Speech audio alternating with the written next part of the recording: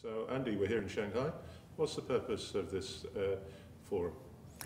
Well, the idea here is to bring together elite club coaches from all over Asia to exchange ideas and thoughts on the game, particularly to give AFC feedback on our club competitions.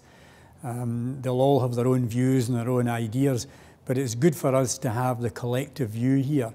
And then AFC, in designing the way forward under the mission and vision, we'll have some information directly from those on the front line. Yeah. And you've got a very star-studded cast for the next couple of days. Yeah. So give us a hint of some of the people who are joining us. Yeah, well, we've got, for example, people like Holger Rosiek, who won the AFC Championship, the Champions League, when he was with Red Diamonds in Japan. You've got people like Sven-Goran Eriksson, obviously former England manager, now working in China, and a number of other top coaches who are here with us.